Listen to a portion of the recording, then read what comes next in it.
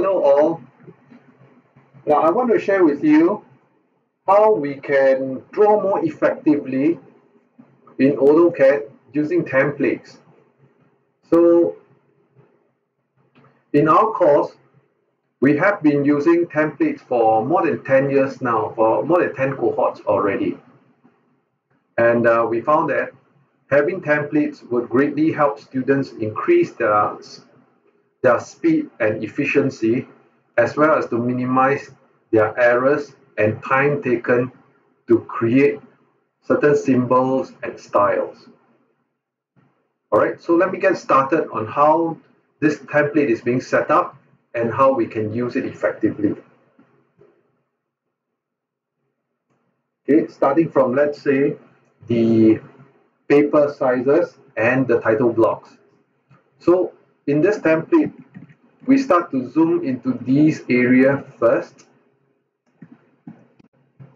Here, you will begin to see the paper sizes from A4 all the way to A0 size. These paper sizes and title blocks have been pre-set up, predefined and calibrated already nicely. Let's zoom into A0 size.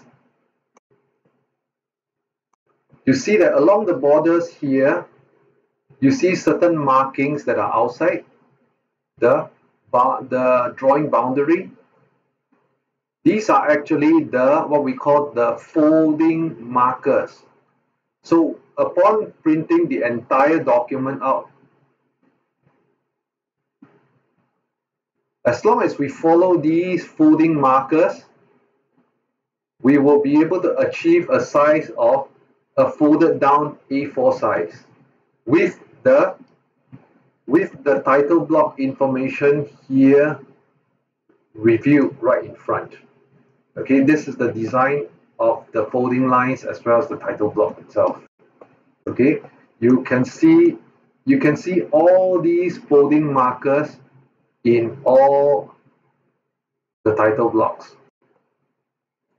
Then I bring your attention down to A3 size.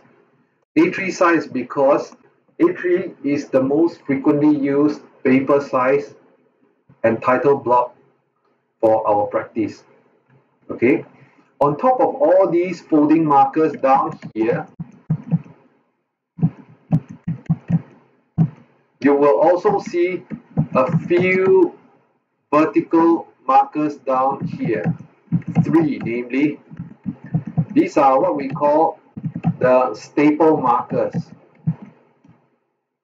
All right, and on top of that, you will see down here as well some horizontal short line markers here, here, and here. These are designed these are designed for hole punching. So if you see 2 circles down here as well, these 2 circles are reference. All right, this is the reference line in the middle to punch these 2 holes here. So to factor in or to cater for 2 holes being insufficient to secure large stacks of drawings, we have added in 1 more marker here and 1 more marker here. So if you use a hole puncher, you will end up with 1 hole here and another hole down here. So at the end of the day, we would have 4 holes, all right, for us to bind things together using interscrews or manual binding methods. All right.